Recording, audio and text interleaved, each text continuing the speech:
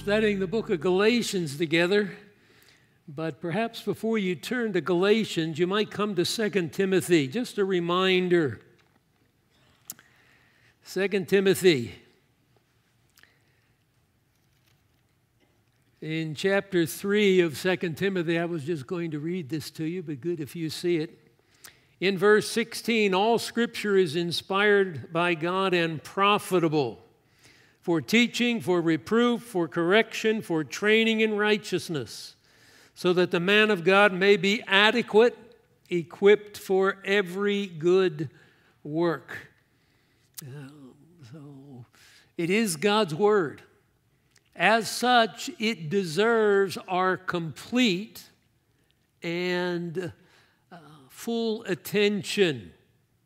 If you're in 2 Timothy, look in chapter 2, verse 15. Be diligent, be zealous, passionate, to present yourselves approved to God as a workman who does not need to be ashamed. Note this, accurately handling the word of truth.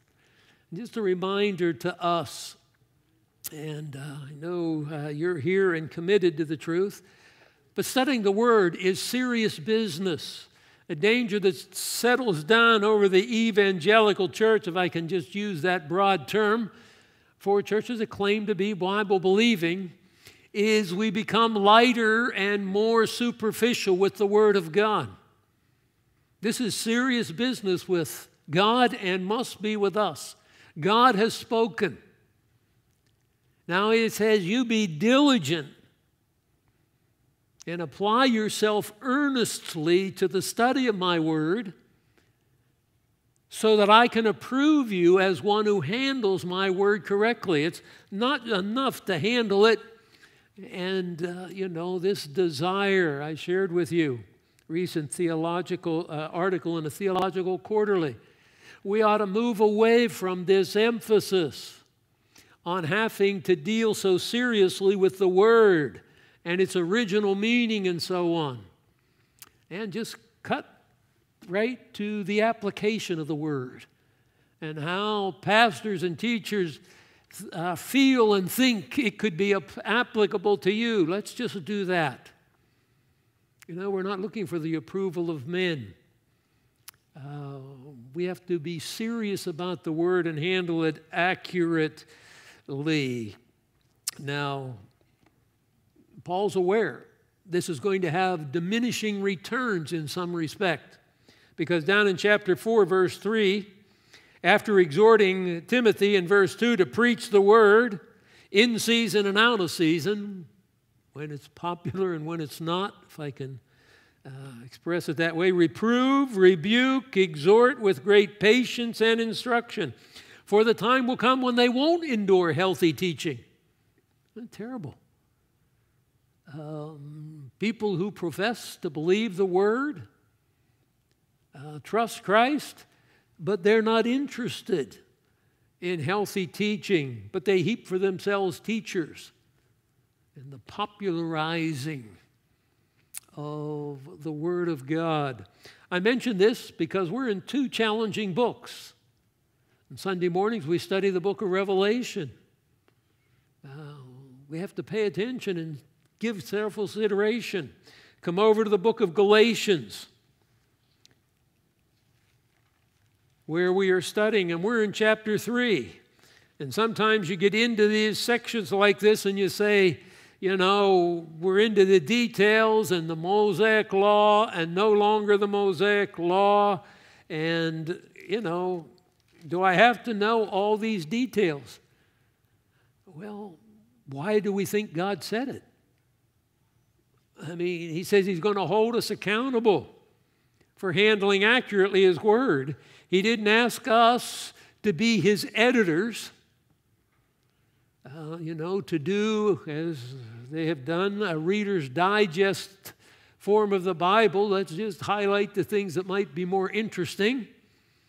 And let's do more general paraphrasing of the Bible that won't mire people down in details they're probably not interested in anyway. But we as God's people aren't here to do studies for people who aren't interested in the Word of God.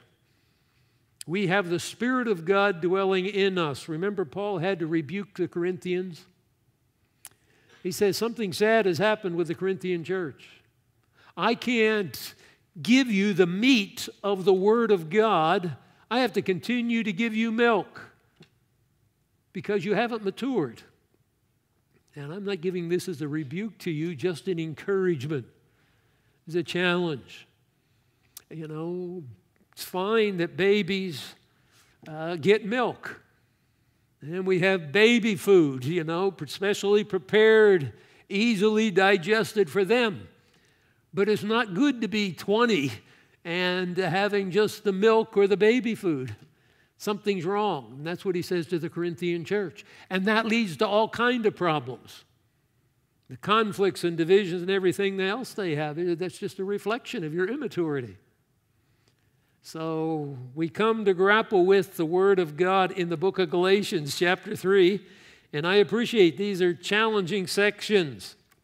He's comparing the Mosaic covenant with the new covenant given in Christ. The work of Christ has brought to an end the Mosaic covenant. Some still don't understand that. They think the Mosaic law is still in force, that we still live under the Ten Commandments and other portions of the law. And we've emphasized verse 16 in our previous study. Now the promises were spoken to Abraham and to his seed. And he's contrasting the promise given to Abraham and the law given to Moses. And there is a major difference there. The promise was given to Abraham. The law was given to Moses. And to Abraham's descendant was given the promise. The promises were spoken to Abraham and to his seed. Now here he makes one of those detailed unfoldings that would not have been clear with just the Old Testament. To his seed. He does not say to seeds as referring to many, but rather to one, and to your seed, that is to Christ. Now remember what he says in verse 17. The law came 430 years after the promise was given to Abraham. And what was given to Moses, the law, can't invalidate or change what was given to Abraham. So, very important point. Now he makes clear in the promise given to Abraham, there is the word seed used. And as we talked about, seed can be used as a plural or it can be used as a singular. It can be used collectively.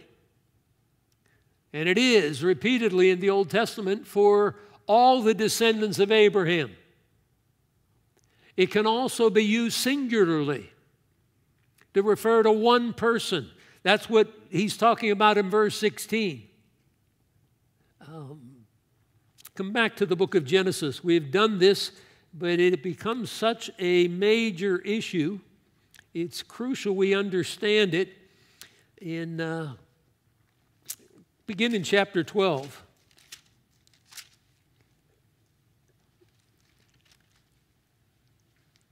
And you have the summary of the Abrahamic covenant given in the opening verses of chapter 12 and what God promises to Abraham.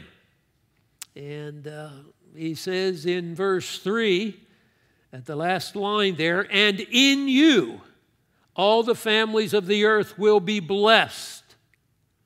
But he's going to be referring to a particular person who is a descendant of Abraham, who will bring the blessing, as you're aware. Down in verse 7, you'll see seed used as a collective for all the descendants. Verse 7, the Lord appeared to Abram and said, to your seed. We have it translated descendants. But as you have in your margin, it is the word seed. No different when it's referring to all of his descendants, plural, collectively, or just one. But he says, and to your seed I will give this land. Come down to chapter 13, verse 15. For all the land which you see, I will give to you and your seed. Well, he's talking about physical land because he said, look, north, south, east, west. We've looked at this. But I will make, verse 16, your seed as the dust of the earth, so that if anyone can number the dust of the earth, then your seed can be. Obviously, he's talking about more than one person. Because he says that your seed won't be able to be counted. And walk about the land, I will give it to you. Now, you come over to chapter 22, and there are many other references to the seed, but we've looked at those in prior studies. Look in chapter 22.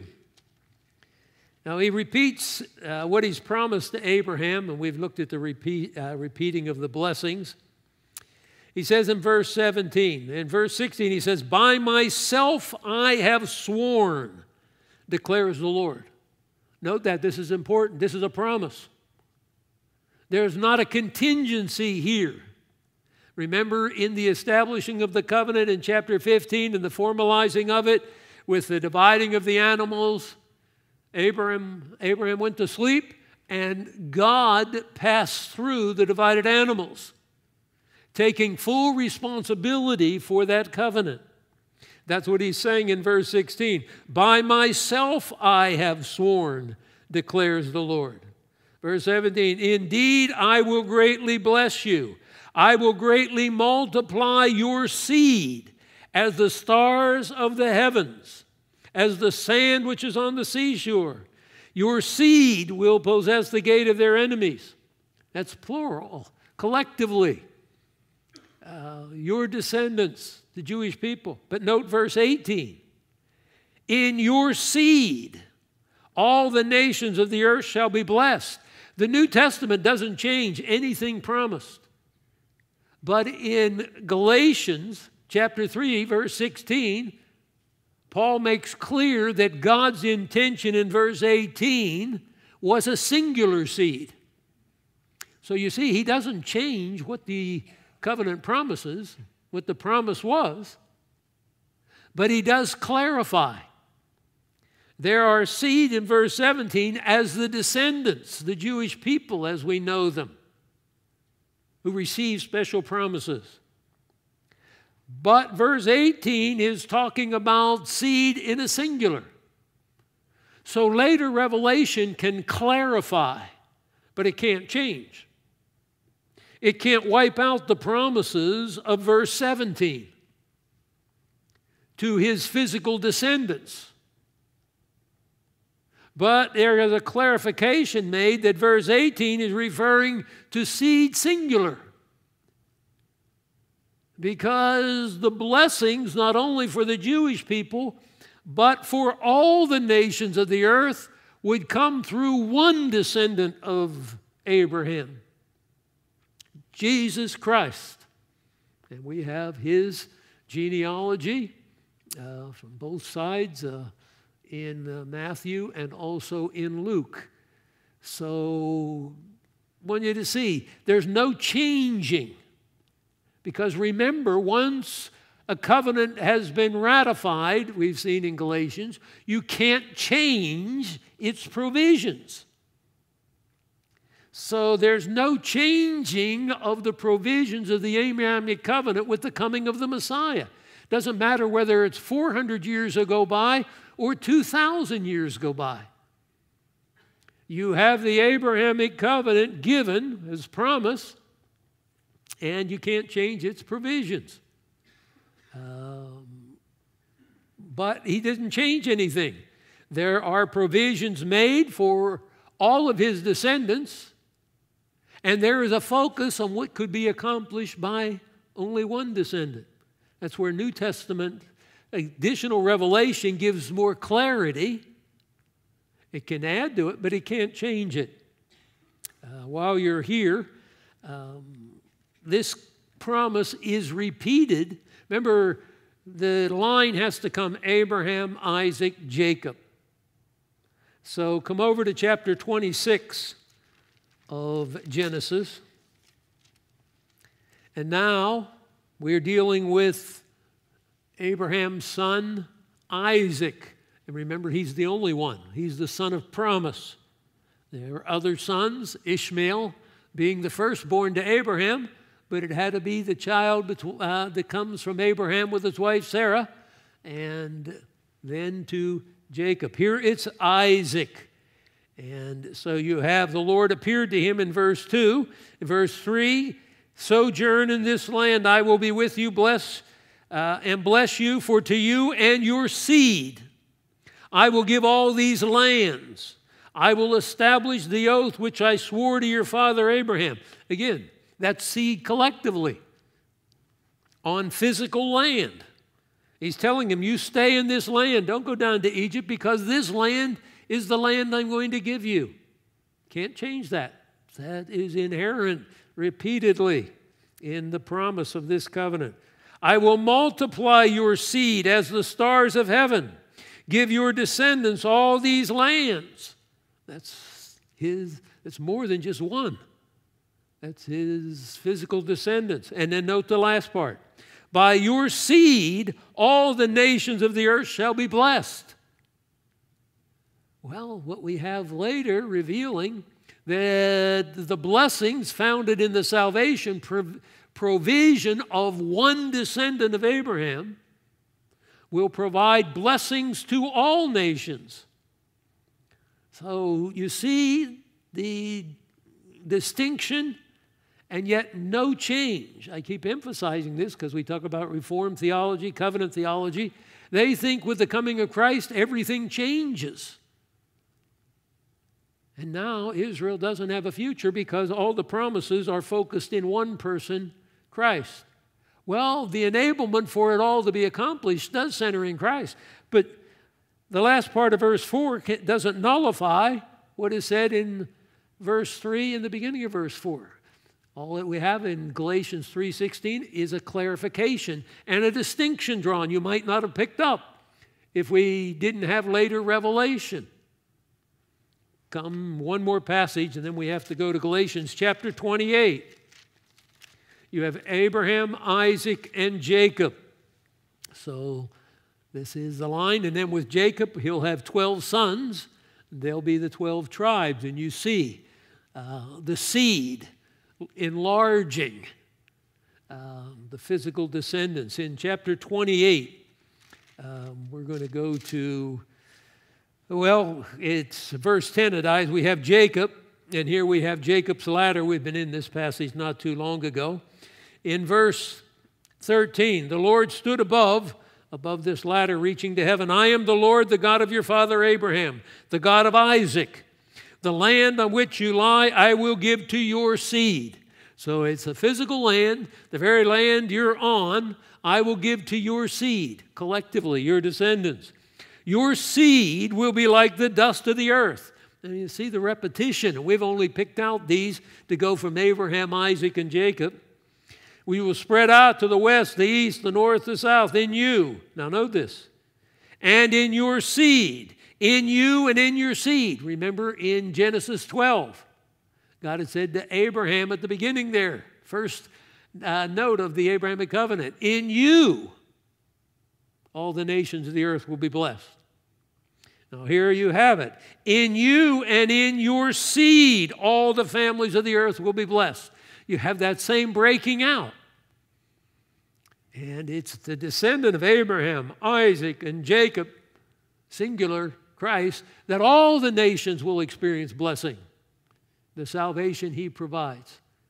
And that salvation he provides will be the foundation, of course, for the physical descendants of Abraham, Isaac, and Jacob, who also have the faith of Abraham to experience the provision not only of God's spiritual salvation, but the fulfillment of all he's promised including the inheriting of the land and the setting up of a kingdom.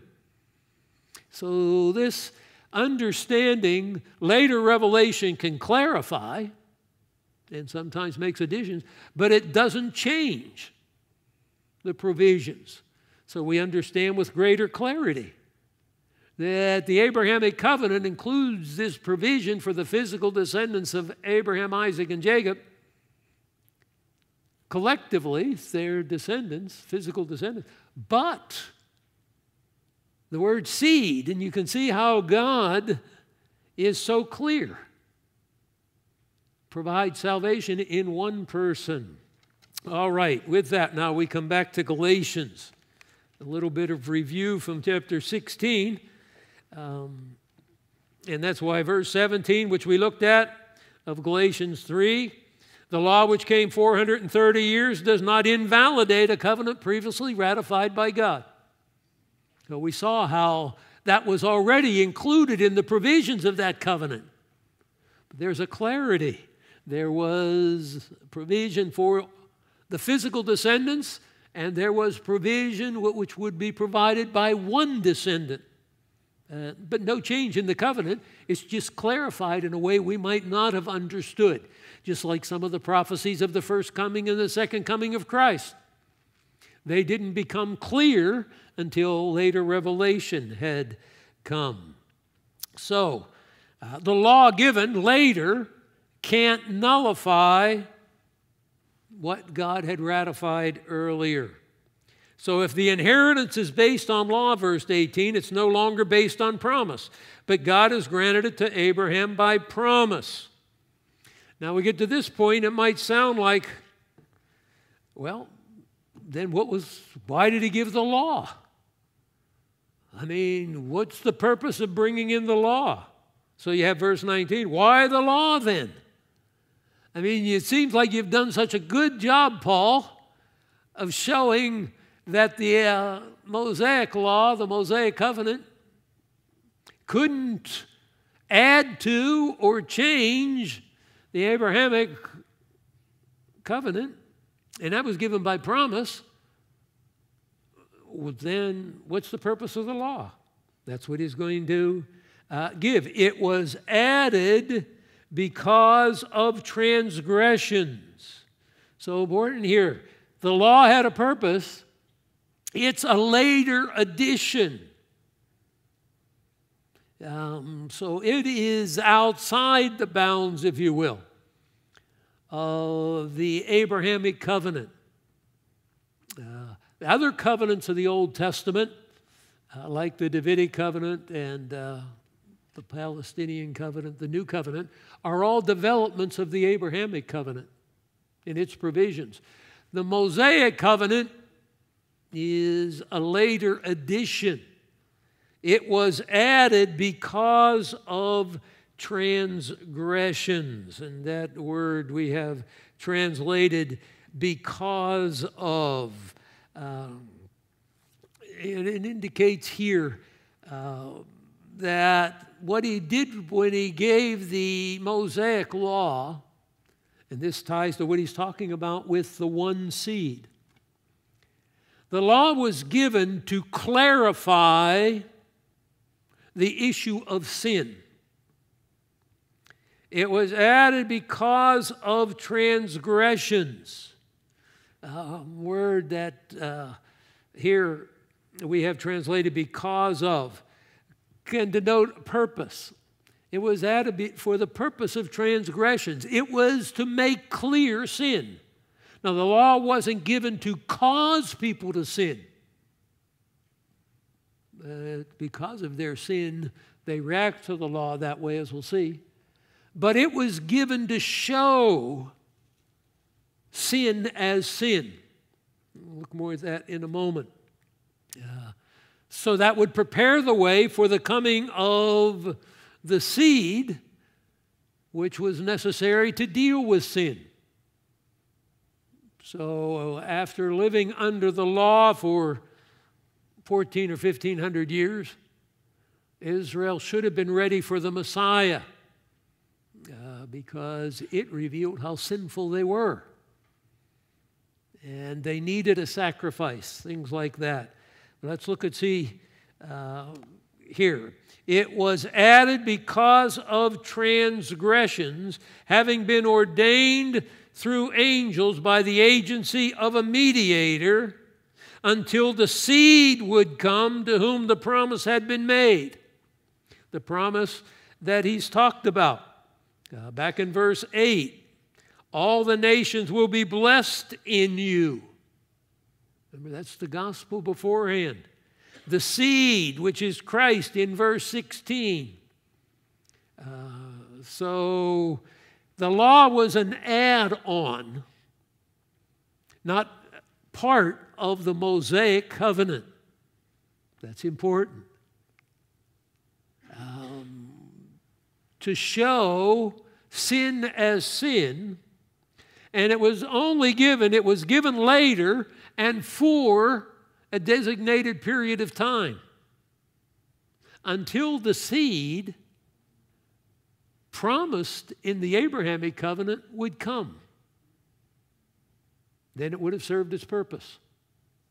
So you see the law there.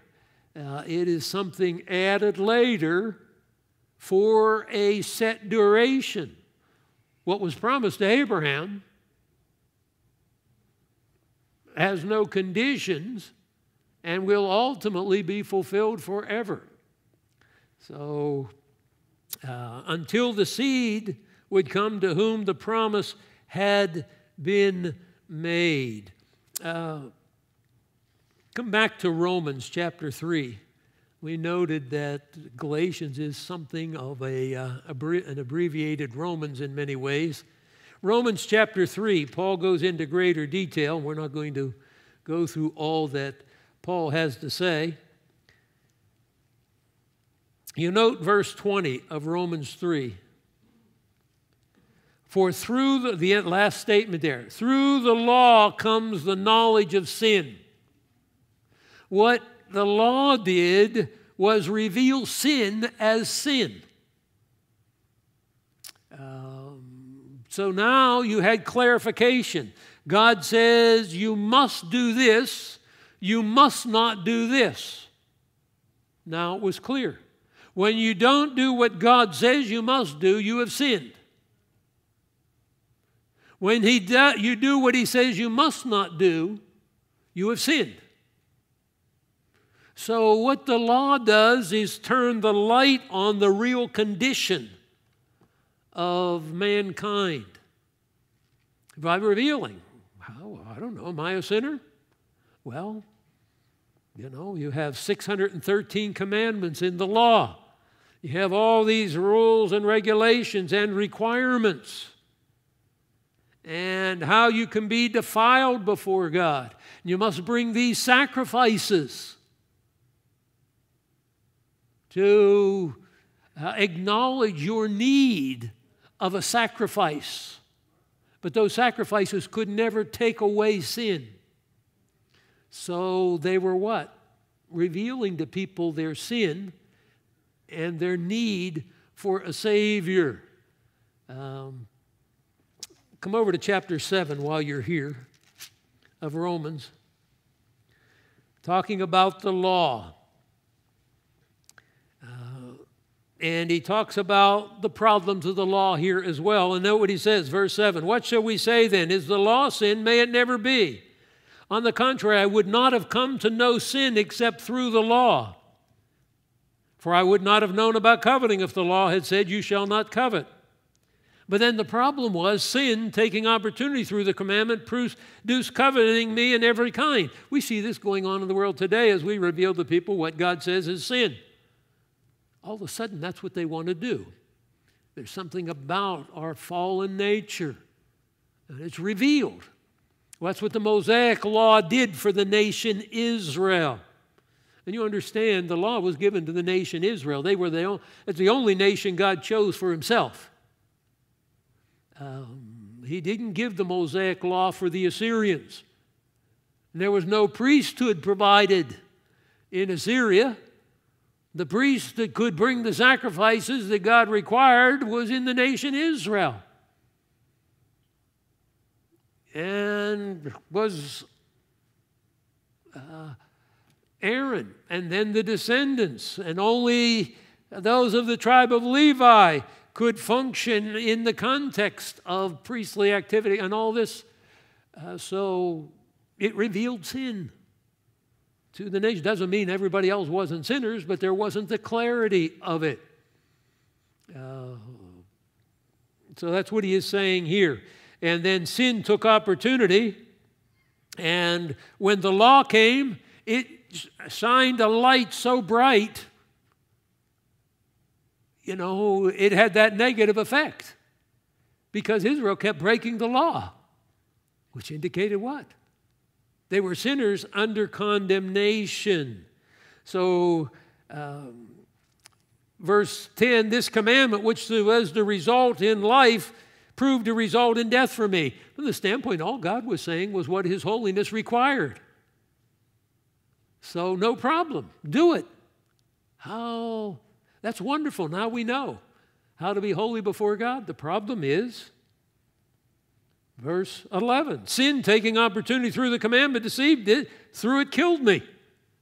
I mean, it doesn't mean others weren't sinners, and they were sinners before the law was given. But now there is a clarity given.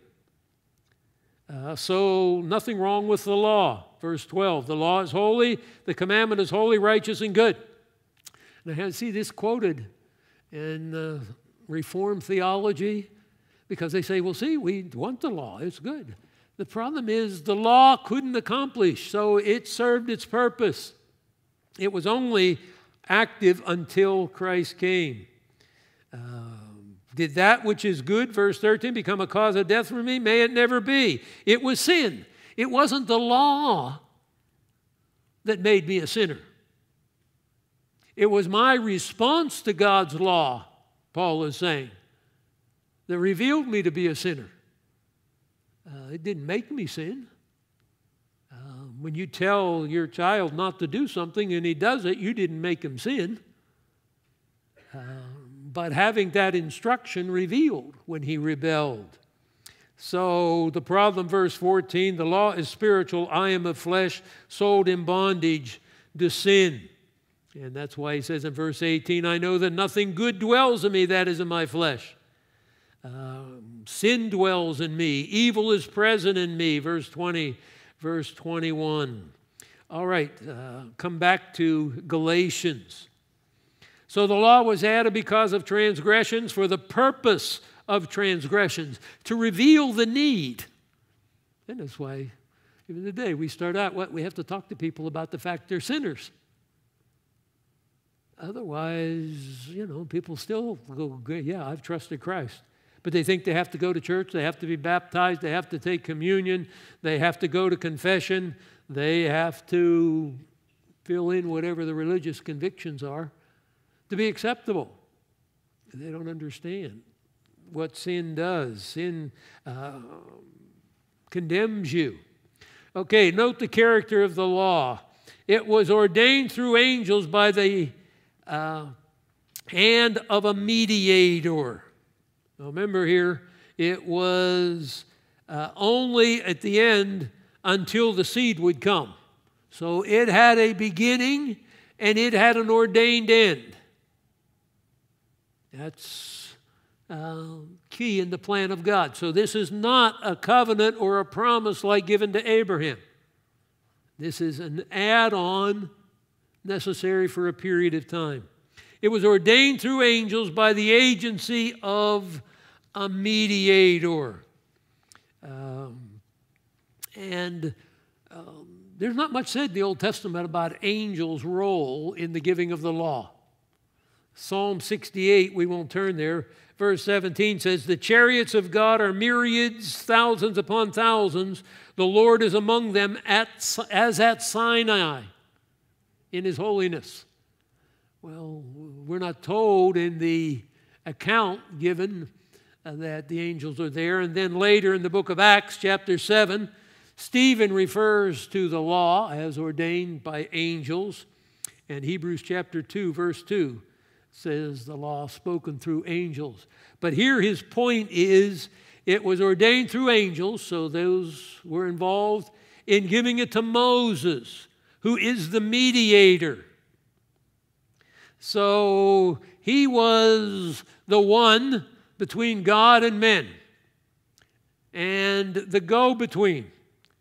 And there's a characteristic of the Mosaic law. We call it a conditional covenant. At the establishing of the Abrahamic covenant, when it was ratified, what was Abraham doing? Remember in Genesis 15? He was sleeping.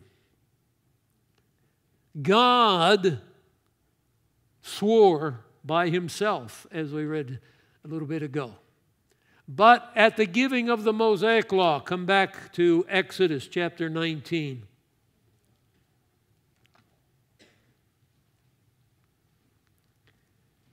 Exodus 19.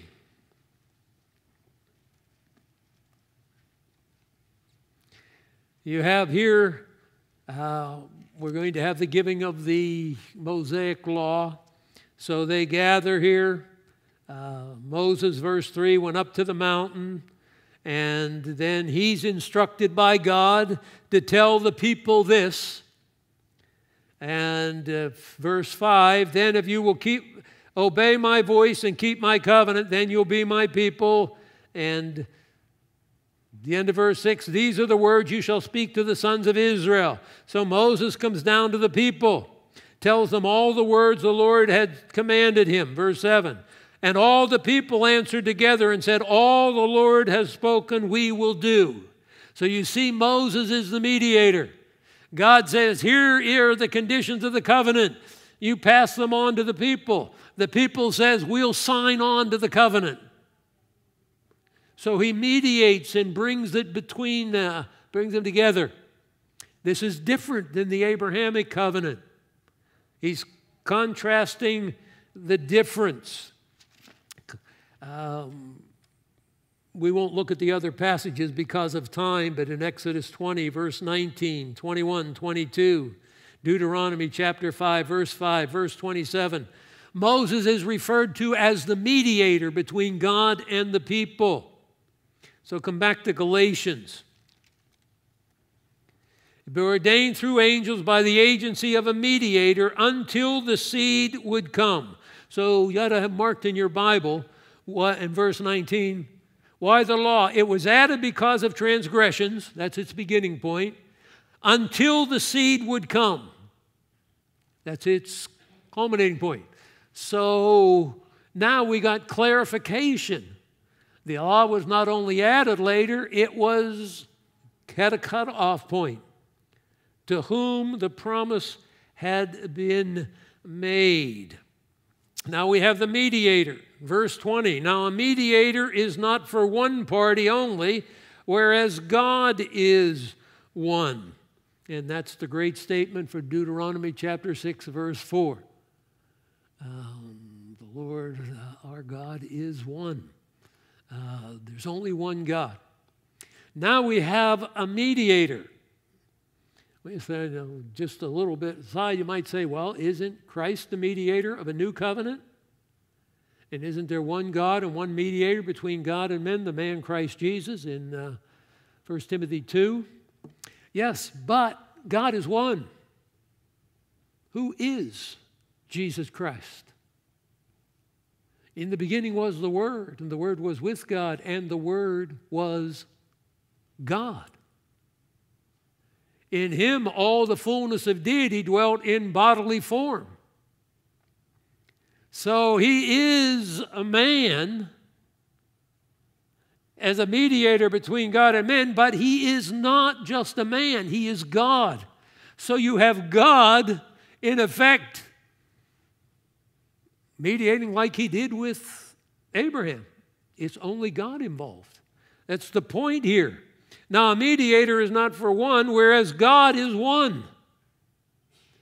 The point is the distinction. The Abrahamic covenant was mediated in a human kind of agreement with Moses getting a message from God, bringing it to the people, then the people agreed to it. With Christ being a mediator, it's on a totally different level. He came and what? fulfilled what was required for the covenant himself, the God-man. So with the new covenant, God simply says, here's what I'm going to do. And Christ comes, the second person of the Godhead, and does it. So now a mediator is not for one, but God is one. There is a uniqueness. This goes back to the singularity of the seed in verse 16. The one seed, Christ. And the recognition here, that one who will implement the new covenant is God. So God did it himself. The second person of the triune God has implemented the new covenant in his blood. What did we say when we partook of the communion service? This cup is the new covenant in my blood, Jesus said. Well, what about our agreement to it? Well, this is the covenant established by the work of God. The Mosaic covenant, in its installation, was done in such a way to make clear to man he couldn't keep it. This kind of mutual agreement, God says, this is what you must do to be holy for me. Israel says, we'll do it. And then what happens? Failure, failure, failure, failure, failure. And then the Mosaic covenant was filled with the provision for failure because what do you have? Priest and the necessity of sacrifices being offered again and again and again and again and again. All of this what? Prepare for the coming of the one, the seed singular. God himself coming to earth to do what only he could do. The law had served its purpose, showed the futility of man being able by his actions to be holy. It revealed he is corrupt within. And he's constantly coming back for forgiveness. So, verse 21, is the law then contrary to the promises of God? May it never be. For if a law had been given which was able to impart life, then righteousness would have been based on the law. The point clear. No problem with the law. It just showed what? Man was sinful. As we saw in chapter 7, Paul says, I'm evil. Sin dwells in me. And so here I have the law. Well, I'd be willing, God, just tell me what you want done, I'll do it. Well, there's only one who did that, Christ. But we are sinners. So the problem was a law couldn't impart life because of man's sinful condition. It's not a problem with the law. We read in chapter 7, the law is holy and righteous and good. But you give it to a people enslaved to sin, all it does is turn on the light and reveal how sinful they really are and how hopeless and helpless they are to redeem themselves. So you have the sacrifice reminding them their sin. They need a sacrifice in anticipation for Christ. And then verse 22, but the Scripture has shut up everyone under sin, so that the promise by faith in Jesus Christ might be given to those who believe. So you see, God has done what needs to be done. All you can do is believe him, contrary to the law. The law said, do this, and you'll be holy. But no one did it. Now, what does God say? I have done this. Believe it and you'll be holy. A whole different situation. Not me agreeing that I'll do what you require, the deeds of the law. So we had the law for 1,500 years showing Israel. And all you have to do is read Israel's history. They fail repeatedly. Moses is on the mountain getting the law, and he comes down with the 10 Commandments in the stone, and Israel's all over the place. So he breaks the stones. Got to do it again. And it's just going on and on and on. And that was the intention. It wasn't to cause Israel to sin. It was to remind them. And so now Christ has come. The purpose of the law has been accomplished. And we'll get into that. It's going to be a little break. But he's flowing through here so you understand the law, because what is happening, people are trying to infiltrate the Galatian churches and tell people they have to put themselves under the law. You see why? You have to understand Scripture. And with clarity. The law was only until the seed would come. It is an attack on Scripture for people to say, well, we're still under the law. We shouldn't be confused on this. Well, it says one seed, so all the promises, even those given to the collective descendants of Abraham, they've all been fulfilled spiritually. That's a lie. That's a distortion and corruption of Scripture that is changing the provisions of a covenant ratified that God says can't be changed. There's no excuse for being confused. That's why Paul started chapter 3. You foolish Galatians, who's put you under a spell? Another way of saying that, there is no excuse to be confused. It's clear. These provisions were in the Abrahamic covenant for a seed collectively, for a seed singularly, and the blessing of salvation that would be provided and foundational for everything.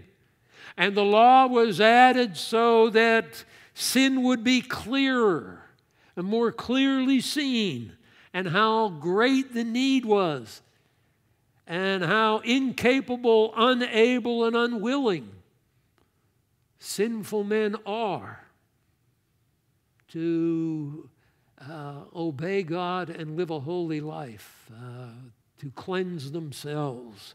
So the provision of the sacrifices that could never take away sin. And he's going to go on to say, those sins forgiven back in the days when the law was operative were forgiven not on the basis of those animal sacrifices, but on the basis of the sacrifice that the seed singular would provide. And that's how we are forgiven today. And not on the basis of our performance, because we are no more successful in that than anyone else was in history. We recognize God has done it. He has established a new covenant, which is within the framework of the Abrahamic covenant. And that will become clearer as we move along. Therefore, salvation is available to Jew and Gentile alike when they respond in faith to the covenant provision God has provided in Christ. Let's pray together. Thank you, Lord, for your grace. Lord, thank you for your word. Thank you for your Spirit who enlightens our minds, gives us understanding. We have to be diligent. Lord, we have to apply ourselves earnestly to the study of your word so that we can handle it correctly and accurately. We desire your approval as we handle your precious word. Lord, as we live out your word in our lives in a variety of ways and places in the week before us, we pray that you might be honored. And we pray in Christ's name. Amen.